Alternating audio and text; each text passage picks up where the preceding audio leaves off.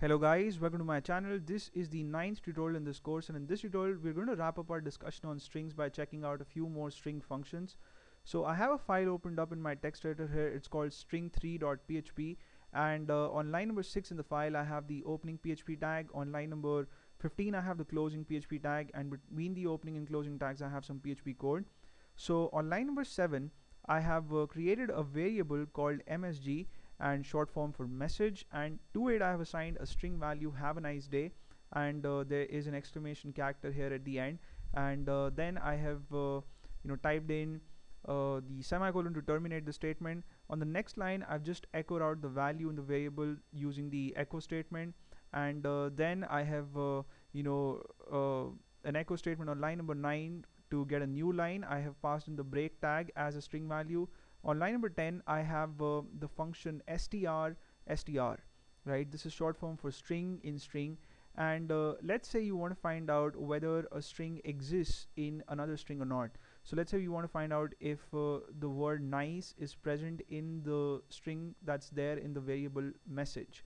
To do that I'll have to first type in the original string, or the one in which you want to search for a string value. So I'm just going to type in the name of the variable msg here, and then the second argument has to be the string that you want to look for, right? So I'll save the file and open it in my browser, show you guys the output of the file, and there we go. We first see the original string, which is have a nice day, and then we just see nice day. So what the str function does is it shows you the result, and it first tells you whether it found something by displaying a value. If you see a value, it means that the string was found, and then it displays everything beginning from that string.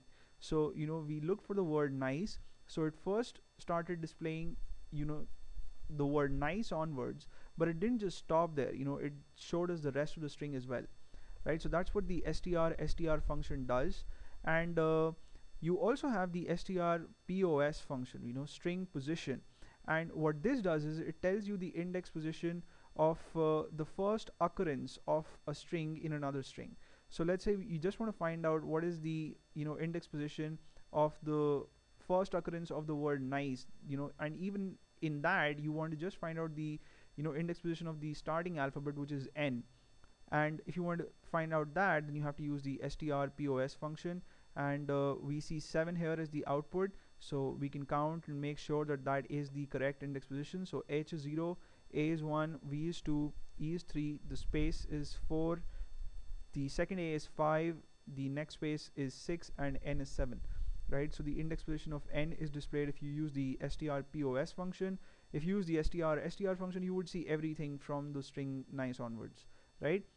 Then I have another string function on line number 14. The name of the function is strchr, short form for character in string, and this one looks for the first occurrence of a character, not a string value but a character, and that's why you see that I have it enclosed within single quotes here and not double quotes. And the initial pattern is the same. You have to have a string value as the first argument, or a variable containing a string value as a first argument, and then you have a character that you want to look for, and it looks for the first occurrence of it. So in this string it would start searching from the leftmost character onwards, and it would stop at where it finds the first occurrence of the character I, and then it would print the rest of the string, right? So it's not going to just tell you the index position of the alphabet I, it's going to tell you everything that follows the alphabet I, including the alphabet I. So let's see what is the output that we get. We see the output I stay, right? So it displays us everything starting from the first occurrence of the alphabet I in the string.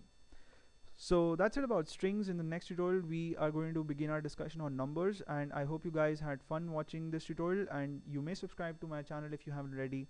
See you in the next video. Till then, take care.